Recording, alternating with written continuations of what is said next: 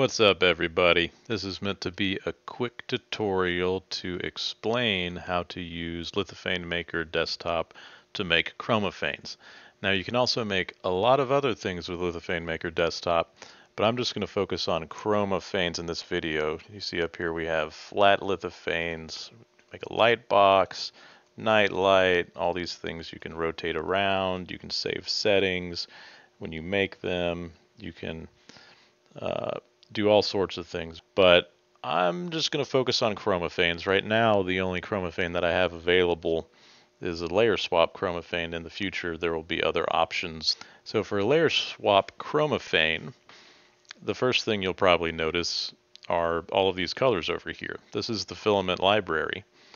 And you can see these colors, they're defined in the color RGB column right here.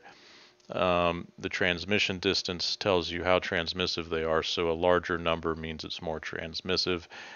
You can see that Arctic white, for example, is more transmissive than true white, and black is not very transmissive at all, right?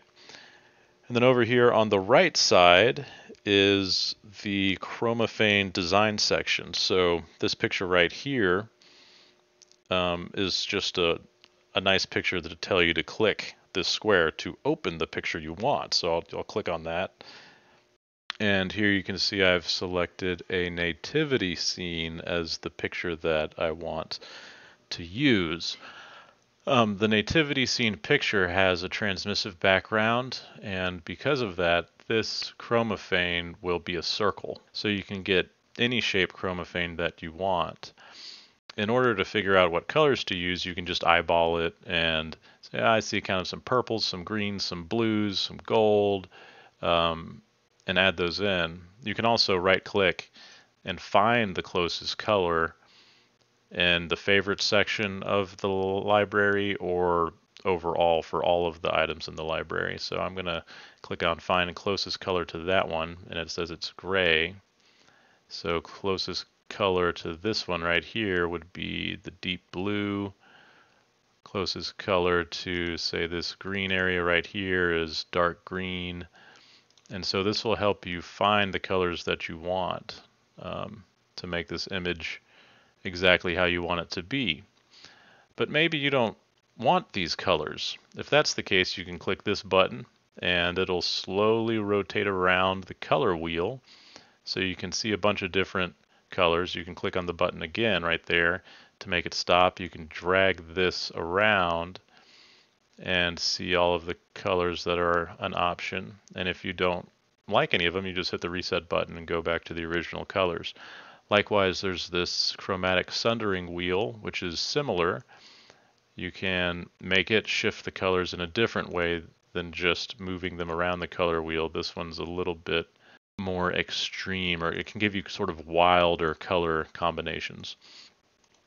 So together you can make pretty much any color scheme that you want with both of these buttons. Okay, so I'm going to go ahead and start adding some colors, some filaments to this. The first one that you add, the one that'll be on the left side of the panel of colors, will be your bottom color. And then let's say that the next color I want is deep blue. That would be the next color. And you can see right here the expected image has popped up. So this is what it's expected that you will get with your chromaphane once it's printed, right? So we also have some greens in here. I'm going to go with the emerald green by American Filament because I like that color. And then purple, because I see some purple, and then I like to put white on top. So generally what I like to do is have black on bottom and then the colors that have hues to them in the middle and then white on top. And what black is doing is it's just giving you the ability to make the deep blue darker, because you can have black on bottom and then have a thin layer of deep blue and you get a darker deep blue. If we were to swap this around, then we'd be able to shade green, so you would have the ability to get multiple shades of green. If we were to put purple over here, then you could get multiple shades of purple. You can see I'm clicking these arrow buttons. That's how you move the filament around and adjust which layer it's on. Okay, so this number down here, this gives the maximum thickness of the black sheet of material. So the black sheet right now is up to 0.2 millimeters, and the program will figure out exactly how thick it should be in different places. So if we were to make this 5 millimeters, that's kind of what I like to do with the bottom sheet, because then we get some thickness there, some meat, so that the chromaphane is stiff and it is heavier. It feels nicer that way. So I usually make that 5, and black is not very transmissive, so it'll just be straight up black. But for this one, if for example we were to make that 0.3 millimeters thick, then we could have a little bit fuller green that is closer to exactly this color. Although in practice, if you're getting this, then you'll pretty much have that full green color just by the default. So normally I don't even adjust any of these numbers except for the bottom layer, which I make thick. So when I'm editing the image, I normally have the color pixel resolution fairly high, and the reason for that is it goes faster. I can use the program faster like that. But when I make the final lithophane, I usually like it to be something like 0.2, and then you can see that the resolution here got a whole lot better. And then the chromaphane width is the width of the chromaphane, you know, from side to side for the image. And now the layer height, this is important. The layer height you need to set to whatever you want to print it with. So if you have a smaller layer height, let's say 0.8 millimeters, then you have more increments of color. You have more color options. So the smaller your layer height, say even 0.04, you get more shades of color. There are more shades available. However, you know, practically speaking, you're going to have a much harder time printing at 0.04. As you can see, going from 0.04 to 0.1, if you watch this up here, watch it change. It's not a big difference. So generally, I like to keep it at 0.1 because it's easy to print with. I don't want to have under extrusion, and this is just what I prefer, but that's how you use it. Now I actually don't like the way that this looks right now, so I'm going to also add in honey gold, because that'll give us this gold tone that I do like. Oh, and here's where the magic happens. You switch the colors around and you can see how it looks when you have different colors at different layers. That's where you get most of the improvement. All right, so now we also have several color matching algorithms. These are just different ways for the program to figure out which color that is available best matches each of these pixels over here. Hubble and Newton are the two best. And then Ptolemy can start to get a little weird, and Euclid can get a little weird, but sometimes they look really good. Like that looks pretty good. I mean, I actually like Euclid better here, I think, than the other options. So you can play around with that, and it'll match the colors using different criteria, because you know the human eye sees things a little bit differently than the colors are quantified in a color system. So it's hard to make the computer figure out what looks like it matches. So then after you have done all of that, you simply hit the Save STL button, and it'll create a folder with your settings and the STL that you created. So this is what you get in the folder. You get a settings file that contains all of the settings you used to make the chromaphane, and you can load those settings back in if you want to do it again. You get the STL file, which you put into your slicer, and then you get a printing instructions and settings text file. So here's what you get inside of the printing instructions and settings text file. It simply tells you the filament order and the swap heights. So you can see that the first filament, which is on the bottom, is going to be listed first here, and then the last filament, which is on the top, is listed at the very end. So you can see it goes midnight black, like you'd expect, to emerald green, you see there, deep blue, you see there, purple, honey gold, and then Arctic white. So you know which order to put the filament into the machine in. And then here it tells you the swap heights. So at each one of these layer heights, you need to put a pause in your slicer or tell it to swap filament at that layer height in order to get this chromaphane image that you see here.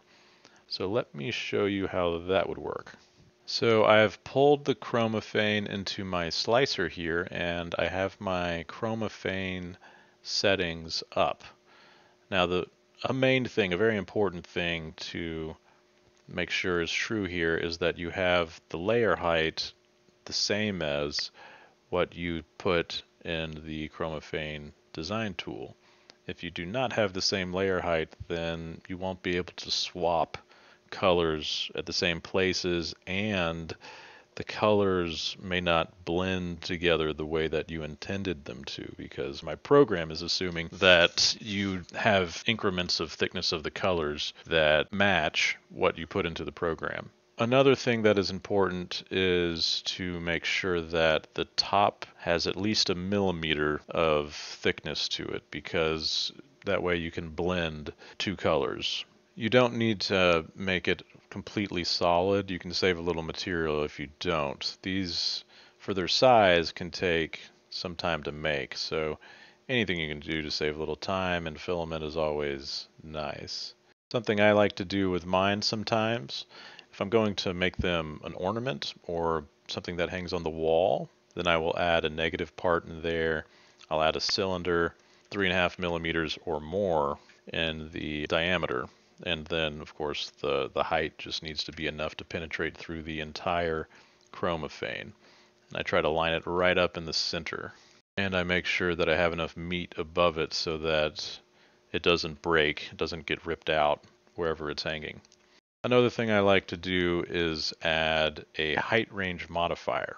Because I have all this extra thickness down here that isn't actually contributing anything to the appearance of the chromaphane, it can be printed at a much thicker layer height. So here I would just use a multiple of my layer height to make sure that I can later pause at the exact right height that I need to. So since my layer height is generally 0.1, this could be 0.2, and that'll cut the print time about in half, right? I need to change that over here as well. Okay, it's good in both places. I also need to change this to, I'll say 4.6 millimeters so that it goes all the way through that extra base that we put in there to make that whole part of the chromaphane print quickly. So now we can slice the chromaphane, and we just need to add the pauses in. My top swap, which you can't see, it's in the settings file, which is off of the shared screen, but you can imagine it's at 6.5. Then we have a swap at 6.1.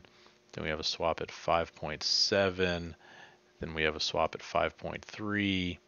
Then we have a swap at 5.1. Now after this, you just do the regular print thing. And what I like to do to make sure that I don't mess up the filament order is I stack the rolls of filament so that the last color to be used is on the bottom, and then the color before that is just above that, so on and so forth. That way, as you're swapping out the rolls, the next roll that you need to put on is the one that's on top of the stack, and it just makes it a little bit easier to do it all correctly and to not make any mistakes. So that describes the whole process, and I think that people who are used to 3D printing things could take it from here with no problem. Thanks for listening, and I hope you enjoy. Bye-bye.